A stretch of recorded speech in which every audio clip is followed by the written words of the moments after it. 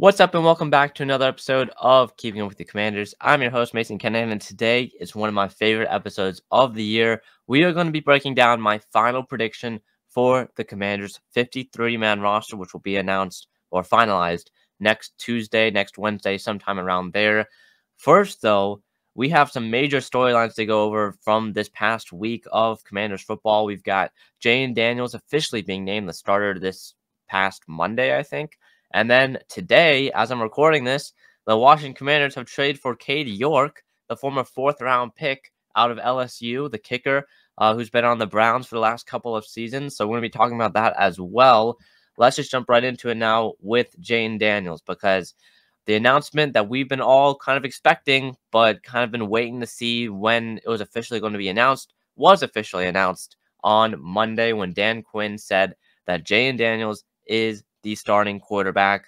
He's going to be starting week 1 against the Tampa Bay Buccaneers and hopefully for this entire season. Like I said, it was an expected move, but it is now official. Quinn said that he wanted to go through the motions of what a quarterback competition would be like. He wants to put Jayden Daniels against competition, that competition being, of course, Marcus Mariota and the other quarterbacks in the quarterback room. Now, Daniels, of course, if you've just heard about reporters saying he's been the best quarterback throughout this entire summer, this entire spring, ever since he was drafted, without a doubt. He's been the best quarterback in this room, which, I mean, you can look at that in the point of view from like the backup quarterbacks may not be that great, or because he's just a rookie, or you want to look at it from the point of view of, oh, he's just a rookie, he's already beating out these veterans. You can look at it however you want, but Jayden Daniels has been the best quarterback, and he's been the best quarterback here from pretty much day one. He got the starting reps from Marcus Mariota probably within a week, I think, of rookie minicamp, or not rookie minicamp, of OTAs. So I mean, it's Ben Daniels' team. It's Ben Daniels' job to kind of not really take, but to hold, I would say. And he's exceeded expectations in terms of what Dan Quinn has said. Daniels has earned it. I really feel like he's earned it too. He's put up 3 scoring drives so far in the preseason, or 3 would-be scoring drives in the preseason. Of course, the missed kick by Riley Patterson on one of those drives didn't result in any points, but he's put his team in position to score every time he's out there on the field so far. He's looked great in training camp. He's gotten pretty much the first team reps throughout the entire training camp, pretty much almost all of them. But yeah, Jayden Daniels has earned it. Hopefully it's a new era. Hopefully we look back at Monday as a start of a new era of Washington football. I feel like we're having this new era almost every couple months now with these new things coming in for Washington football. But hopefully Monday will be a historical day for the franchise. And now we look ahead. I doubt Daniels plays on was it Sunday, I guess, when we play the Patriots on Sunday. I doubt he plays at all. He hasn't officially, again, Quinn hasn't officially said if he's playing or not yet, but I don't think most of the starters will play at all. I think it'll mostly be for the backups, third stringers, those types of guys. So I wouldn't expect Daniels to play on Sunday. I think they're ready to go. They're going to have him ready to go for week 1 against Tampa Bay in Tampa. So with that being said, Jayden Daniels is QB1. I didn't really want to talk about that much. Again, it happened last Monday. You guys have probably heard it by now. So moving on now to today's news. The Washington Commanders have traded for Cade York. Cade York, the former 4th-round pick out of LSU in 2022, the kicker for the Cleveland Browns. I tweeted his stats from 2022. Let me pull that up real quick. But Cade York, again, we've talked about these kicker problems for Washington. Ramiz Ahmed, Riley Patterson, both of those guys have not played great. Ahmed was cut a week ago, I want to say. And Riley Patterson, spoiler alert, was cut today, shortly after the trade was announced by all the insiders. So what is Washington giving back in this trade for a kicker? A conditional 7th-round pick. I have not found out what year that 7th-round pick will be, but again, I don't think it'll really matter that much. Again, it's also the condition on that 7th-round pick. It only turns to a 7th-round pick if Cade York is on the final roster come Tuesday or Wednesday. I think that's what's being reported right now. So again, maybe that it'd be worst case scenario for Washington, but maybe this doesn't even turn out to be anything if they do cut Cade York before the final rosters are announced or not. So, like I said, Washington is second in waiver claim right now on the waiver wire. They are number 2, right behind the Chicago Bears.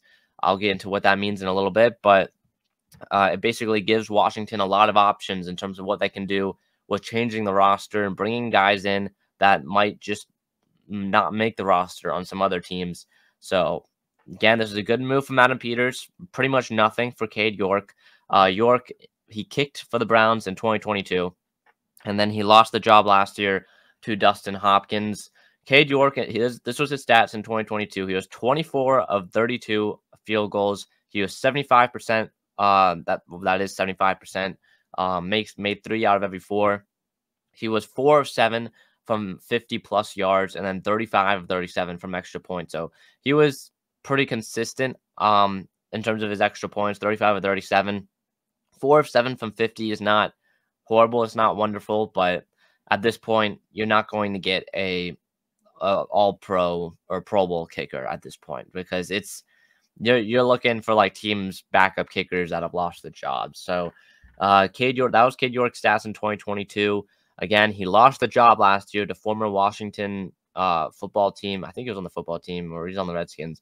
Dustin Hopkins, who lost the job here to like some other. There's some big connection with Dustin Hopkins in Washington, and it goes back to Cade York, and somehow I don't know. I saw from Al Galdi, but anyways, the Commanders trade for Cade York. It's not a bad move. I can't. Hopefully, Cade York kicks good on Sunday, because if he doesn't, then we're just back without a kicker. So I woke up this morning, I saw Riley Patterson was cut. I'm like, okay, we don't have a kicker. Next tweet I see is Cade York has been traded to the Washington Commanders. So it's it's a good trade in my opinion from Adam Peters. Now, I want to clear this one thing up. It was with the waiver claims. I know people can get very confused with this because it's kind of a confusing system. So I wanted to clear this up. First of all, what is a waiver claim, and what is the difference between signing a player and claiming a player off of waivers? So the waiver claim, there's the waiver wire, where when you release a player, they hit waivers, right? And it's like in a fantasy football fantasy football league, right? When you can claim players off of waivers and there's a specific time and all of that. The waiver wire usually is ranked from the worst team in the league, who has the top priority, to the best team in the league, who has the 32nd priority. So the Washington Commanders are second, right? Because we had the second pick in the draft. All offseason, we've been number 2 in the waiver wire order, because technically, based on last year's record, we have the second worst team in the league. So what does this mean? When you claim a player off of waivers, right, you kind of go down the order. So the Bears are number 1 right now, right, in the waiver wire. So if the Bears wanted a player, let's say Bob Johnson, right? The Bob Johnson, right? He gets cut, right? And let's say the Bears want to sign Bob Johnson. I'm just coming up with a random name, right? The Bears would have first priority in the waiver wire to sign him or to claim him off of waivers, right? So he would get claimed. You have 24 hours to put in a claim once the player gets cut, and he would put in a claim for waivers. The Bears would get him because they have the first priority. But let's say the Bears didn't want Bob Johnson, right? And the Commanders wanted Bob Johnson. Then the Commanders would put in a claim for Bob Johnson, and it would go to the Commanders, who have the second priority, right, in the waiver wire, in waivers. And so that kind of gives an added boost to the weaker teams, to the teams that are probably the worst in the league compared to the teams that are the best in the league. Now, the difference between claiming a player and signing a player is claiming a player, you inherit their contract from the previous team. So if Bob Johnson, and he was on his previous team, right? He was on a 2-year, let's say $10 million contract. That's pretty expensive for, like, I don't know, random player I'm coming up with. But he was on a 2-year, $10 million contract, and he's going into the first year of that deal.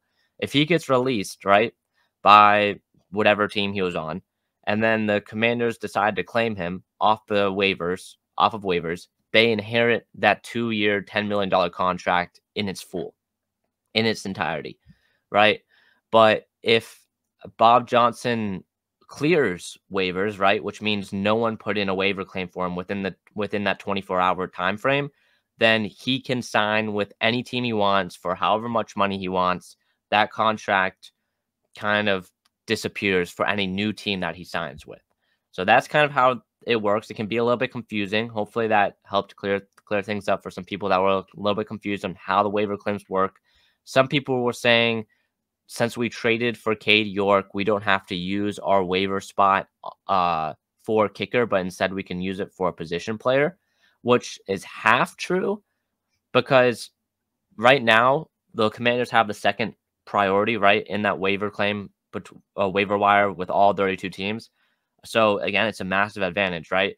But it's not just for what you can't claim one person at a time. You can claim however many people at a time that you want. So up until week 3, which I believe is when it kind of switches to the new season and people that have the worst records and all that, or teams that have the worst records, up until week 3, the Commanders will have the second priority in that waiver wire to claim whatever players they want. And they can claim however many players they want at whatever time. I think there's like once a week is when the waivers process or something. But I mean, I think it's multiple times a week. It's that 24-hour time frame from when the players cut to the next day. I think at like 4 p.m. is when you have to put a claim in by. But yeah, so the Commanders can claim whoever they want, however many people they want. That's the part that's getting confused right now. They don't have to limit that second priority to just one person. They can do it for however many people they want, which is going to become a huge help once we get to Tuesday and Wednesday, when other teams are cutting some players that Dan Quinn and Adam Peters might want. So I wanted to clear that up because that's been confusing some people. So hopefully that clears it up. It's still a good trade for Washington, right? It's a kicker on a conditional seventh rounder that may not even convert if Cade York isn't here this time next week. So it's not that big of a deal. Not really a deal at all. Again, Cade York was a highly touted kicker prospect coming out of college. He hasn't really worked out with the Cleveland Browns, but maybe he can have like a Daniel Carlson like arc with what he's having with the Las Vegas Raiders right now. So that is the trade for Cade York. It's a good move from Adam Peters, and hopefully he can keep on cooking. So that's that. Now moving on to one of my favorite exercises of the year, creating my final 53-man roster for the Washington Commanders. This has been something I've been looking forward to. I've been in the lab trying to cook something up here for the last couple of weeks, and I think I've settled with what I've got right now. So I'm gonna make this prediction before the final preseason game, because again, probably I would say 51 of the 53 spots are probably locked in. If you are Dan Quinn or Adam Peters, you probably know 51 of the 53 players probably that are going to be on this roster next week. Now I don't. The fans don't know who those 51 of the 53 are, but I'm going to try and predict them. So here we go. Starting with quarterback. QB1, Jayden Daniels, and then QB2, Marcus Mariota. 2 quarterbacks on this roster. Notable cuts here. Sam Hartman, I think he's going to be a practice squad guy. Jeff Driscoll, Trace McSorley both get cut as well. Sam Hartman has been kind of the one. Will he be on the final roster? Will he be on the practice squad? Hartman has been injured recently. He's not going to be playing. He didn't play last week. He's not going to be playing next week. I think he's a practice squad guy. You can safely release him, and I don't think he gets picked up by another team on their 53-man roster. So I think Hartman's a practice squad guy. You go into the season with 2 quarterbacks, Jayden Daniels, number 1, Marcus Mariota, number 2. There's been some narrative lately that has pointed towards Jeff Driscoll being that QB2 over Marcus Mariota. Now, here's my thoughts on that. Marcus Mariota was one of the Commanders' first signings back in March, I think. I think it was March. I think Mariota is the backup, even though he has sort of struggled throughout training camp, and Jeff Driscoll has gotten more playing time in the preseason, right? Mariota was kind of just thrown in there for one drive where they ran the ball once. He got sacked once because the offensive line gave him no time, and then they threw like a screen. So it wasn't really, Marcus Mariota didn't really do anything that bad on that drive, right? But that's not a great just one impression so far from this preseason for Mariota. well, we've seen Driscoll for more than a half of football now. So almost an entire game's worth of football for Jeff Driscoll. So it's yeah, so we've seen more from Jeff Driscoll. I don't think Driscoll has done anything to make me say, oh, he's definitely better than Mariota. We should definitely keep Driscoll over Mariota. Even though Mariota is also hurt right now, a common theme in this quarterback room, I think he'll be healthy for week 1. I don't know if he plays, though, in the 3rd preseason game. They haven't said anything about it. But Jayden Daniels, number 1, Mariota, number 2. Driscoll, McSorley get cut, and then Hartman on the practice squad. Moving on to running back, I've got 3 running backs on this roster. Brian Robinson, Austin Eckler, and Michael Wiley, the UDFA out of Arizona.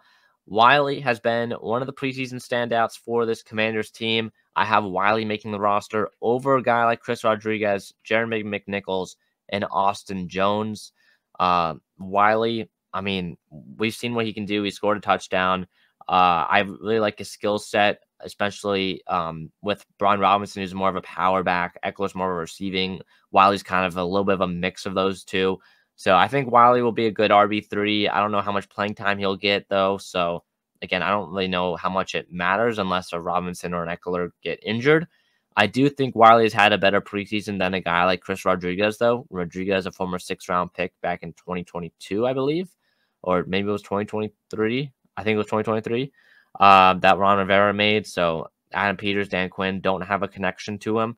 Wiley was a UDFA they signed this year. And Wiley has stood out so far in the preseason. I like his chances on this roster over a guy like Chris Rodriguez. I think right now Wiley or McNichols will be the RB3. I like both of those guys over Chris Rodriguez. So that's my prediction for the running back. Moving on to wide receiver now. I have 6 wide receivers. Dan Quinn, when he was in Atlanta, every single year he kept 6 wide receivers. So I'm pretty confident that it will be the same case this time. Terry McLaurin. Okay, so for my wide receivers, I kind of split. So it's like outside slot and then the number 3 guy. So don't mind the order here because I feel like Cliff Kingsbury is going to mess with this order a lot throughout the season. But this is how I've listed them on my depth chart. On the outside starter, I have Terry McLaurin. Slot starter, Olamide Zaccheaus. And then the 3rd wide receiver 3, that's a starter, is De'Ami Brown.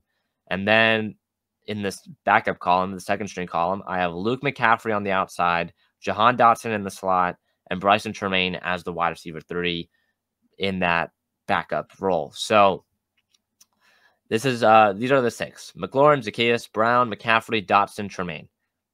Don't mind that order, like I said, because I feel like from Zaccheaus to Dotson, Zaccheaus, Brown, McCaffrey, Dotson, they're all going to kind of get mixed up at the beginning of the year. So a lot of playing time for those 4. I think they're going to be rotating all 5 of them in and out of the lineup a lot. Tremaine, maybe not so much, but I would not look at the difference between who's the wide receiver 2 on this team and who's the wide receiver 4 on this team. I don't think it'll be a big difference. So I know a lot of people are saying De'Ami Brown will be the wide receiver 2, and then it has Dotson fallen off to being a wide receiver 4 or 5. If Dotson is maybe like a 5 and he's like behind Luke McCaffrey as well, that could maybe be a sign. But again, I would not pay attention that much to whoever is wide receiver 2 and wide receiver 3 and wide receiver 4, because I feel like all 3 of those guys will be used a ton. But this leaves out some guys at wide receiver. The notable ones being Jamison Crowder, who I think has the 7th. I think Crowder or Tremaine will be the wide receiver 6 on this team. I have Tremaine over Crowder just because Tremaine, I like his skill set. I like how he's tall. He's 6'3", I believe, 6'4", which no other wide receiver on this team even comes close to that. So Tremaine brings a lot of height to this team. Jamison Crowder is I think only 6 foot or somewhere around there. So again, he'd be just another similar size to a guy like Terry McLaurin or Jahan Dotson.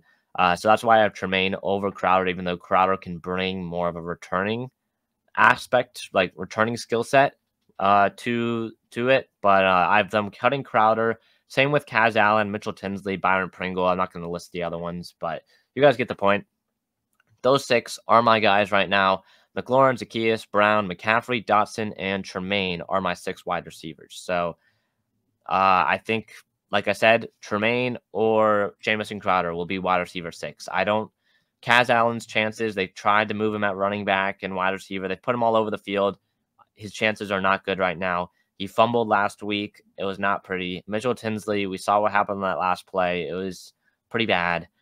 He's not been consistent enough so far in training camp. Byron Pringle was kind of just a camp body, I feel like, plus some other names as well. So, yeah, that is that for wide receiver. Moving on to the offensive line now.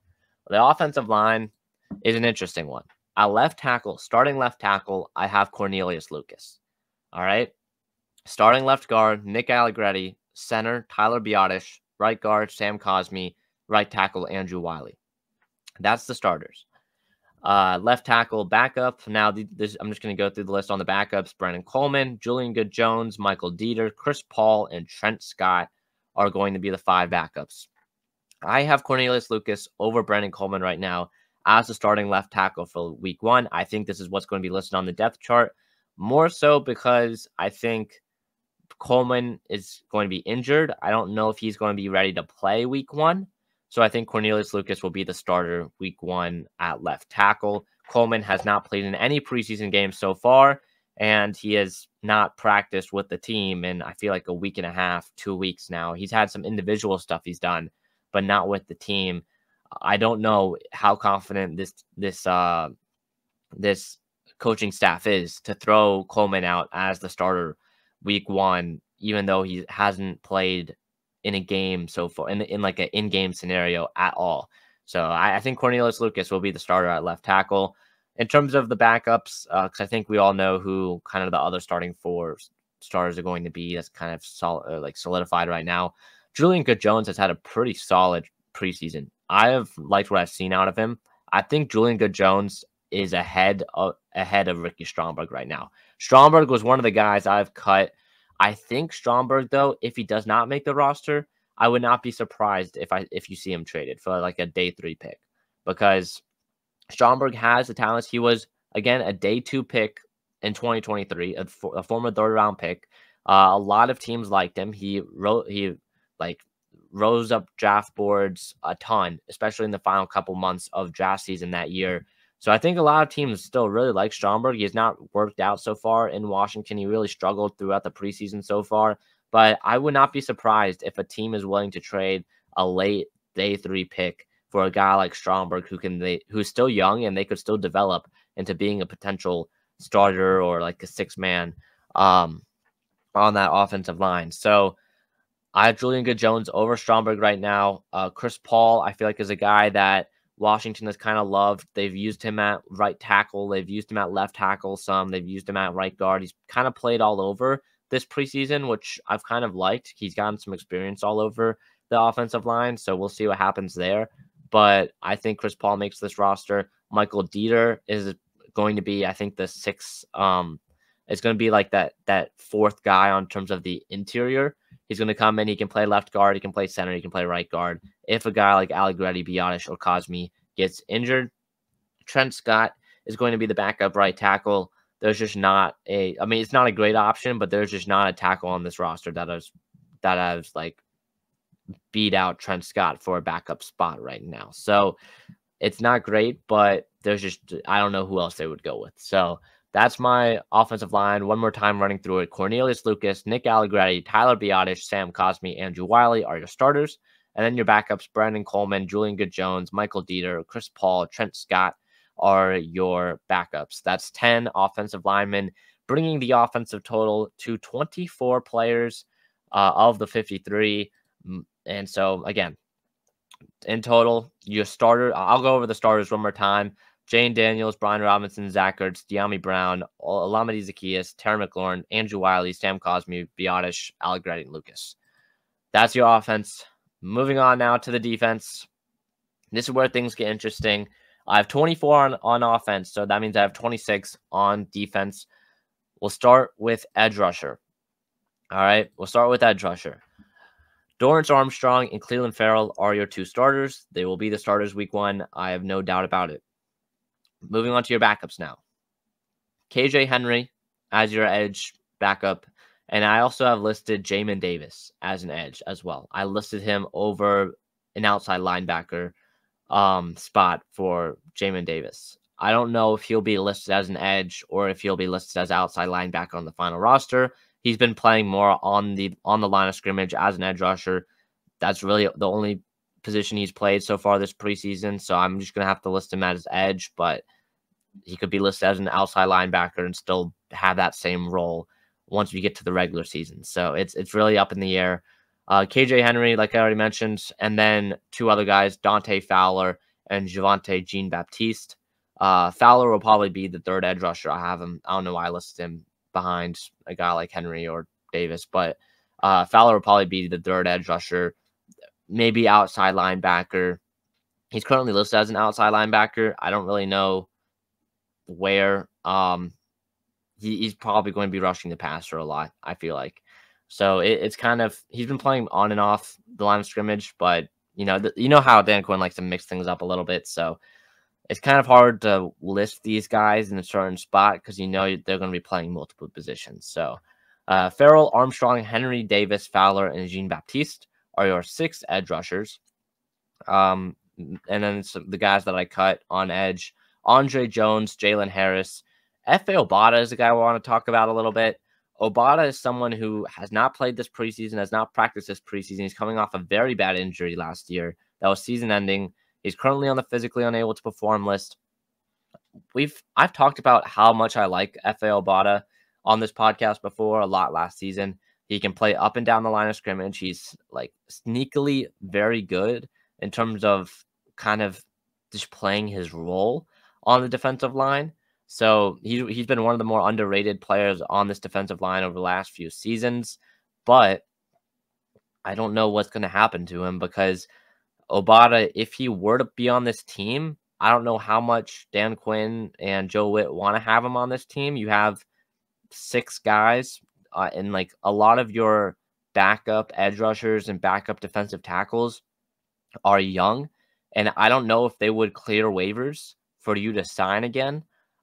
If you were to release a guy like KJ Henry or Javonte Jean-Baptiste to bring him back, because what you have to do if you don't want F.A. Obata out for the season, you would have to sign.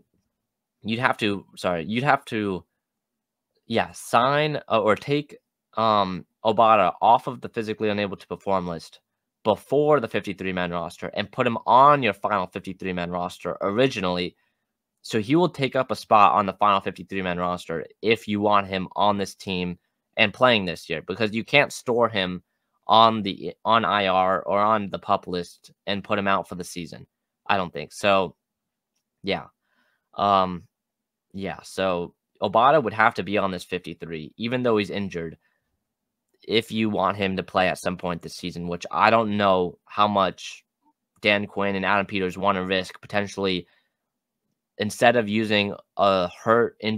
Obata and having him take up a roster spot, you'd want to make sure you 100% keep a guy like KJ Henry or Javonte Jean-Baptiste on this roster instead. So again, it's up in the air with Obata. I have him as a cut right now. I don't think he makes this roster. Maybe he gets put on season-ending IR eventually because it sounds like there's a pretty bad injury. He has not practiced this summer, not practiced over the spring. He has not cleared yet for football activities. So don't really know what the status is with him, but would be a good add. I don't know how much value he would have, though, coming off an injury like that with some of these new guys. Like you have Johnny Newton now. Once Newton will be healthy, you have him on the interior. You have a guy like Javonte Jean-Baptiste and KJ Henry. We saw play a little bit of 3-tech in the last preseason game. So I don't really know if you need a guy like F.A. Obata on this roster anymore. So it'd be a tough way to go out for him because he's been so underrated from just the amount of impact he's made in his time here. But I think his roster chances are not looking good right now. So that's what I have at edge rusher. Moving on to defensive tackle now. Jonathan Allen, Daron Payne are your 2 starting DTs, and then Johnny Newton and John Ridgeway are your 2 backup DTs. This means that Fedarian Mathis, Taylor Stallworth, Norrell Pollard, and some other guys are not going to be making this roster. I feel like Allen and Payne, of course, are locks to be the 1 and the 2. I don't know if they've played this. I don't think they've played this preseason. And then Johnny Newton, I think he's going to be healthy. I don't know when he's going to be healthy, but yeah, I don't know when he's going to be healthy at this point. But it sounds like he has a third injury. This time it's not even a foot injury. It's some other muscle, I think, that is bothering him. I don't know if he'll be ready for week 1, but even if he has not played this preseason, similar to Brennan Coleman. He has not played this preseason. I don't know how much they're willing to play him right off the bat because you have not seen him play in a game scenario like that. It's going to take some time for him to ramp up again. It's been tough, but hopefully he's good by like midway point, like going 100% by the midway point of the season. And then John Ridgway over Fedarian Mathis. I like Ridgway more just because they play similar roles, but Ridgway has that connection with Dan Quinn, a former 5th-round pick in Dallas just last year. Disappointed there, but he was a very good piece. I like his attitude towards the game, the way he plays. So I have Ridgway over Fedarian Mathis. So yeah, that's the defensive line. 10 players on the defensive line. Moving on to linebacker now. We'll start with middle linebacker. Bobby Wagner, of course, the starter, and then Jordan McGee, the backup. This is also kind of where some of the positional stuff gets mixed up a little bit because some of them play both middle linebacker and outside linebacker. But Bobby Wagner is your starter. Jordan McGee is your backup. I think McGee is a candidate for potentially being put on injured reserve after making this 53-man roster. We'll see with his injury how things go, but I would not be surprised if he gets put on injured reserve, misses the first month of the season because of that. Because, again, he played 6 snaps in the preseason opener, and then he has been injured ever since then. Outside linebacker, Frankie Louvu, Anthony Pittman, and then I have Dominique Hampton also as an outside linebacker. I don't really know if Hampton, again, will be listed as a safety or a linebacker. I have him listed as a linebacker because I think if he makes this team, that's where he's going to be playing more. Again, we have a very stacked safety room right now. And if Dom Hampton is going to make this roster, again, a 5th-round pick this year, if he's going to make this roster, he's going to make it by playing linebacker. We saw what we saw him play some linebacker against the Miami Dolphins last week. I have to watch back again how well he did, but I don't think it was horrible. And so they're trying to play him at different positions, different roles, see what he can do, because I don't think he's making this roster right now. At least he hasn't earned it in terms of jumping some of these other guys at safety to make it as a safety. So there's that. So that means the middle linebackers, Michael Walker is not going to be making it. And then on outside linebacker, I think it's already kind of decided between those guys because Keandre Jones, Ben Nickel, and Bo Bauer have already been all released. So we kind of know who the linebacker room or what the linebacker room is going to look like. Moving on to corner now. Emmanuel Forbes, Benjamin St. Juste, and Mike Sainristil are your 3 starters. And then I have Michael Davis and Noah Igbenogany as your 2 backups. So that's 5 corners, which means Chiganuzium, Caillou Blue-Kelly, AJ Woods, James Pierre, Tariq Castro-Fields, and others will not be making this roster. If I had to say one of those guys that I don't have making it has the best chance of making it, it would be Tariq Castro-Fields if the cornerback room would be up to 6 players. If they're willing to keep 6 corners on this team, I think Tariq Castro-Fields would be that number 6. He's been kind of impressive throughout the preseason so far, but I don't know if they like him over a guy like Noah Igbenogany or Michael Davis because both of those guys have been making plays as well. Forbes will be a starter. I have no doubts about it. He'll be listed as a starter. I'd be shocked if he isn't. Benjamin St. Juste will be listed as a starter. I'd be shocked if he isn't. They've gotten the most first-team reps at the corner position so far. Mike Sainristil as your 3rd corner as well. He's going to be playing some nickel. I wonder if they're going to play him on the outside at all, even though his best strengths definitely make him fit as a nickel. So we'll see what happens with Sainristil. I think Sainristil is the best corner on this team right now. I've talked about it on Twitter a lot. He's the best corner on this team. I'm just going to say that. Right now, he's playing like the best corner on this team, even though he's not on the outside. Moving on to safety now. Final position before we get to special teams. Final position. At free safety, I have Quan Martin, Tyler Owens, and Jeremy Reeves. And at strong safety, Jeremy Chin and Percy Butler. So Safety has been, like I mentioned, one of the most stacked positions on this team in terms of depth. Don't really know what's happening in terms of the back end of this. It's kind of up in the air. Quan Martin, Jeremy Chin, and potentially Tyler Owens seem like the only guys that are locked right now as three guys on this roster, final roster. But if we say this team keeps 10 DBs, 5 of them are going to be corners, and then 5 of them are going to be safeties. That means one of Jeremy Reeves, Percy Butler, and Derek Forrest will not make this roster, saying that Tyler Owens does, because I feel like Tyler Owens right now is playing really well. I think Tyler Owens makes this roster. The UDFA out of Texas Tech. I posted some cut-ups of him on my Twitter at Mason_Kenahan. If you want to watch those, he's been all over the field so far this preseason. But Percy Butler has been another guy that kind of has a similar special teams role to a guy like Tyler Owens. So it's been up in the air with him. He's had a good preseason, though, in terms of defense. Jeremy Reeves has had some pretty hard hits so far during this preseason, but he's also missed some tackles. So he's kind of all over the place, but he also has a special teams role. And then Derek Forrest as well has doesn't really have a special teams role, and he's kind of struggled so far this preseason. So currently, I have Tyler Owens, Percy Butler, and Jeremy Reeves all making this roster, with all 3 of them potentially playing special teams. Hold on. I have breaking news. The Washington Commanders, I'm literally wearing his jersey right now. The Washington Commanders have traded Jahan Dotson to the Philadelphia Eagles. They have traded Jahan Dotson and a 5th-round pick to the Philadelphia Eagles. This has been a wild episode. I was taking a pause because the garage was opening, and so it was making noise. But the Commanders have traded Jahan Dotson to the Philadelphia Eagles. Wow. I did not think it was happening. I didn't think. Hold on. I don't have a breaking news like thing. We'll get back to the defense. You guys know the defense.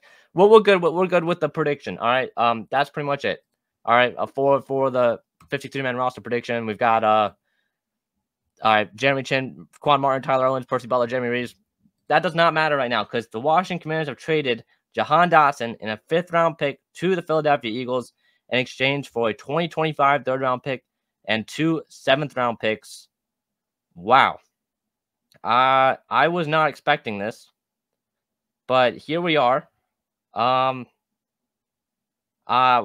I'm kind of stunned. I mean, it gives the Eagles a wide receiver 3, while the Washington Commanders now are without Jahan Dotson, which now kind of makes my prediction not so great because I had Dotson in there as like a wide receiver 5, which not anymore. So yeah, Dotson. I guess I'll put in like Jamison Crowder. All right, Jamison Crowder, welcome to the team because Jahan Dotson is no longer on the team. So Jamison Crowder is now on the wide receiver 6 on this team because Dotson is gone. I'm kind of stunned. I'm kind of stunned by this one. I did not see it coming. Didn't think we'd actually trade him, and now we trade him to a division rival. Even the Philadelphia Eagles, we've traded him to. So I'm kind of stunned. It's I don't really know what to say about this one. Do not say go for Brandon Ayuk. All right, I'll say that. Don't say go trade for Brandon Ayuk. Okay, this team is not a Brandon Ayuk away from going to the playoffs. All right, so I'd be shocked if they trade for a guy like Brandon Ayuk. But yeah, Jahan Dotson to the Eagles is something that I did not see coming if he were to be traded to a team. So yeah, this is my live reaction to it. I was like waiting for my garage door to close because it was like shaking the room. So I went ahead and went to check Twitter. It said 10 minutes ago, Adam Schefter, a rare in-division trade. Washington sending former 1st-round pick Jahan Dotson and a 5th-round pick to the Eagles in exchange for a 2025 3rd-round pick and 2 7th-round picks. Let's bring up the trade calculator real quick. NFL trade calculator. Let's bring up the trade calculator. Did the Washington Commanders... Hold on. Where's the trade calculator? All right, well, we're going to use over the cap. Let's see. I've never used the over the cap one before. The Commanders and the Eagles. Let me find the Eagles. Hold on. Let's see if Adam Peters was cooking. Let's see if Adam Peters. He's 2 trades today for Adam Peters. All right, Cade York and Jahan Dotson are off the team. I'm kind of stunned. We've got a 5th round pick. Well, okay, so Washington has 2 5th round. Oh, I know. That's 2024. The garage is opening again. We'll do a 2025 5th round pick. And then where's Jahan Dotson? Jahan Dotson for a 3rd round pick and 2 7s, which they don't. Hold on. 2 7s, a 3rd. Okay, so the Eagles have 2 3rd round picks next year. One of them is from Miami. And then 2 7s. They got 2 7s. So I'm just going to say 2 7s. Winner, the Commanders. Over the cap says the Commanders won the trade. The Fitzgerald Spielberger evaluation. Brad Spielberger says the Washington Commanders have won this trade. I guess let's see if it was. They'd still win it, I think. Yeah, they'd still win it if the pick was the 2025 3rd from Miami. So yeah, the Eagles will get Jahan Dotson, who has an average value of $3.7 million right now. And he's going to be up for his contract ends, I think, or it's going to be up for an extension after this year, I believe. And then Washington will get a 3rd round pick next year and 2 7s. I am stunned. I did not see this coming.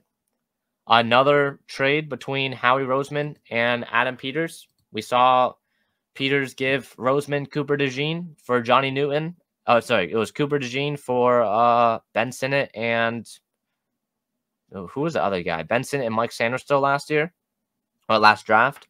And now Jahan Dotson is on the move, and the Washington Commanders have traded him away. I'm stunned. I was recording my 53-man roster prediction, and Jahan Dotson gets traded.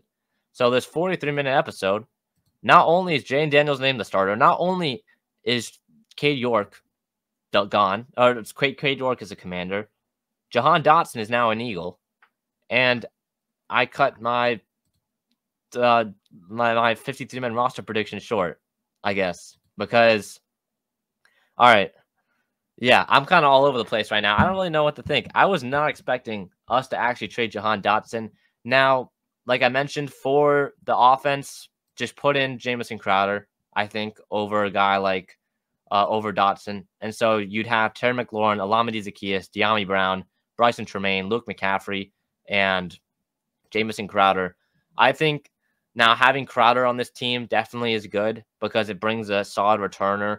I know Dotson has kind of worked as a returner before on the on punt returns and kick returns during practice. He's never actually done it during the game, but bringing a guy like Jamison Crowder in is it's something. So, wow, I'm a little bit stunned right now, to say the least, because he's wheeling and dealing with Howie Roseman, and according to these trade calculators, it says that the Washington Commanders have won the trade. So I'm for that.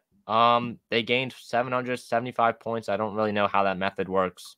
I haven't used Spielberger's evaluation before, but yeah, I guess that'll do it. I gotta go now, make my reaction on Twitter. So yeah, that'll do it for today's episode. What an episode. Next episode will be out on Sunday, on Monday morning, I think. Yeah, Monday morning it says. Monday morning. Next episode will be out Monday morning, recapping the Patriots and the Commanders. What a day, guys. What a day. I was not expecting this. That'll do it for today's episode of Keeping Up with the Commanders. See you guys next one. Peace.